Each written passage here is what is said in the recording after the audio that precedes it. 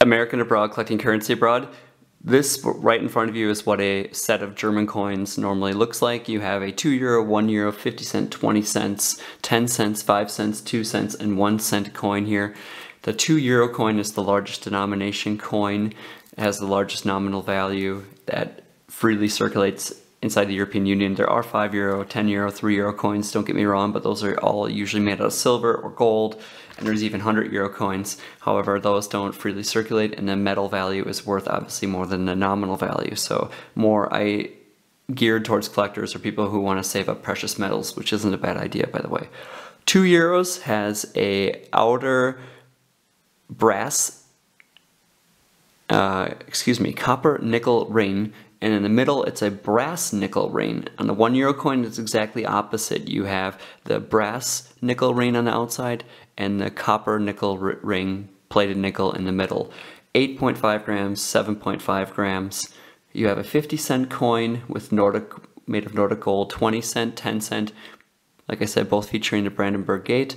And then you have down here 5 cents, 2 cents, 1 cent, and those coins have a leaf showing or featuring as a motive a German oak tree. The front of the euro coins all look the same in each country. That's the 1 cent coin, the 2 cent coin, the 5 cent coin, the 10 cent coin, then we'll show you the 20, and the 50.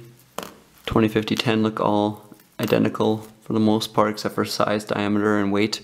5, 2, 1, same story there, and 1 euro and 2 euro look also fairly similar. So this is a standard set.